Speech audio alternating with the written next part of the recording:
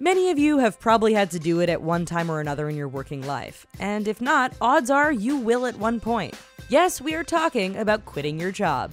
In most cases, it's done the very conventional way of handing in a letter or meeting with the boss privately. However, it doesn't have to be that way. As these following examples show, quitting your job can be as creative, funny, or over the top as you want it to be. From people who just plain hated their jobs, or bosses, to workers who needed a change of pace. These I quit moments are pretty impressive. 420. There is perhaps no more dramatic way to quit your job than to do it while actually on the job. Charlo Green, a reporter for a new network in Anchorage, Alaska, had had enough of the on-air life and decided to pursue her dream of legalizing marijuana. To the shock of her coworkers and indeed everyone watching, Green announced her resignation on live television and finished it all off by dropping the F-bomb before walking off set. The icing on the cake.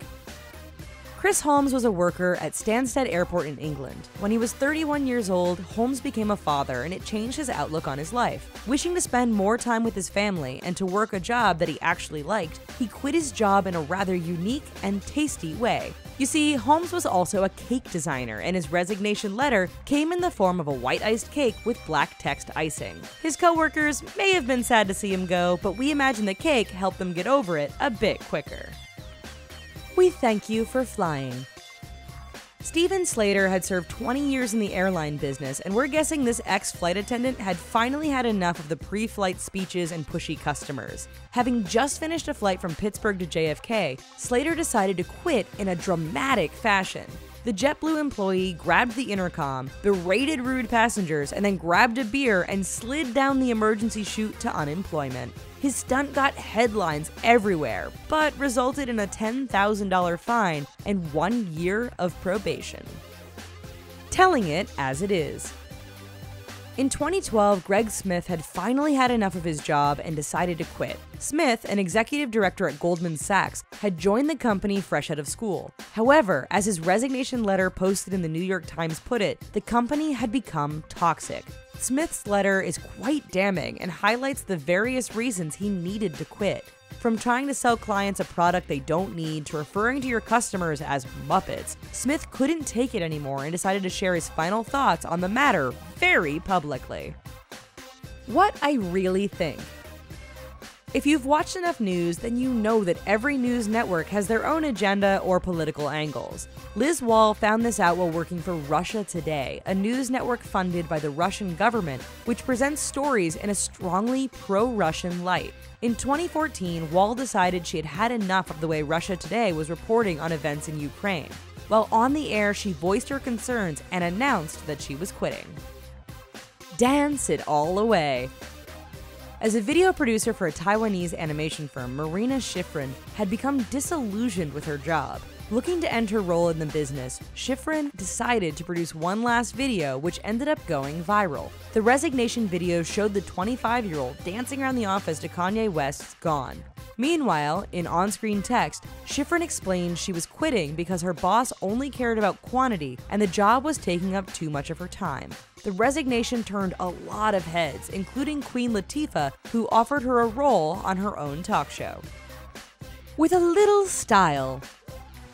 Phil Sipka didn't hate his job as a barista in Chicago, but it was time for something else. Rather than just quit like most of us, he decided to go out in style. With help from the Steve Harvey Show, he presented his resignation with a barbershop quartet backing him up.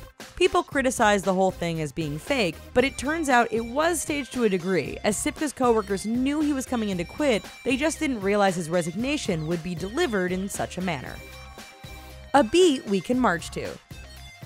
Some people want something really over the top when they quit, with all the bells and the whistles. Joey DeFrancesco decided to make that dream a reality. Tired of working at a hotel in Rhode Island, the 23-year-old decided to quit in a way he had always wanted, backed up by a marching band. With the whole thing on video, DeFrancesco is shown handing in his resignation to a former boss before marching out to the music of a brass band. A massive audience. Imagine telling your boss that you were quitting in front of 100 million people.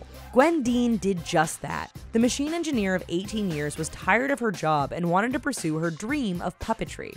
She teamed up with GoDaddy, and during a commercial which aired during the Super Bowl, Gwen let her boss know she was done. We can only imagine what her boss and coworkers thought when they first saw her on television, and then second, delivering notice that she was leaving in a very public way. Strange, but epic.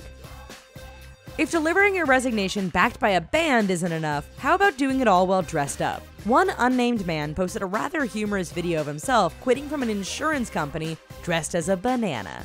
While the choice of costume and the quality of video are questionable, we think the mariachi band gave the whole thing a fun and festive feel. It also struck a note with every person around the world who hated their job and dreamed of quitting in such an over-the-top manner. Thanks for watching our video, folks. Let us know what you thought of all these epic quitting scenarios down below in the comments. And while you're here, check out these other videos and give us a like and a subscribe. Thanks!